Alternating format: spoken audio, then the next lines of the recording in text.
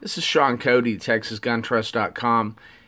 Someone asked me how the mount on the Pulsar Core RXQ30V thermal imaging weapon sight works. So I wanted to show you all this. Push this button here, this little lever flips down. Do the same, this one flips down.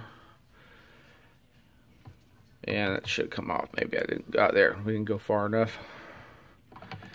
So you can see it's a very simple design. And there's the recoil lug. So that's that. So here's the Pulsar Core RXQ30V on my POF P415. One of the things about this entry-level thermal weapon sight, other than its price, is the 384 by 288 sensor that actually has a useful 50 Hz refresh rate.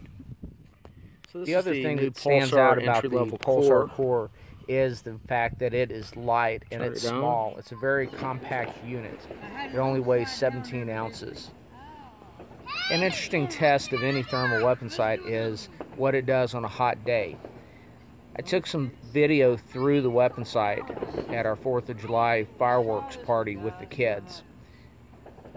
In this case, it's a hot July 4th evening and there's not a whole lot of temperature differential between the background, the concrete, and the people.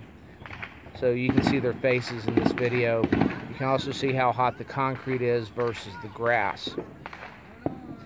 I had what amounts to white hot for the Pulsar unit.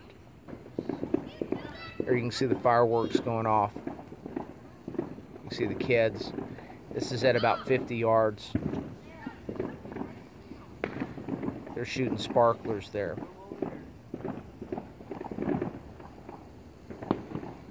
The resolution is better when you're actually seeing it with your eye as opposed to trying to video it. That's one of the items or features that this unit does not have, and that is a video out. This is a very simple unit. Well, this is a basic unit.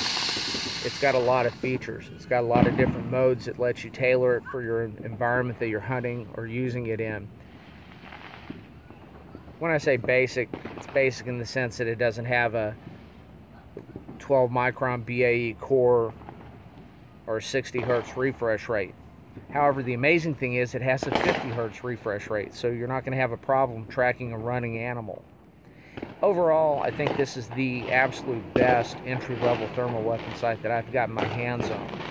I think it's the most useful one of that class. I've been asked if the mount holds zero. I did some rudimentary testing on a 6-inch plate at 100 yards, and it did hold 110 yards at the end. And remounted it. That really doesn't mean anything because it's a one-time on-off test on a 6-inch.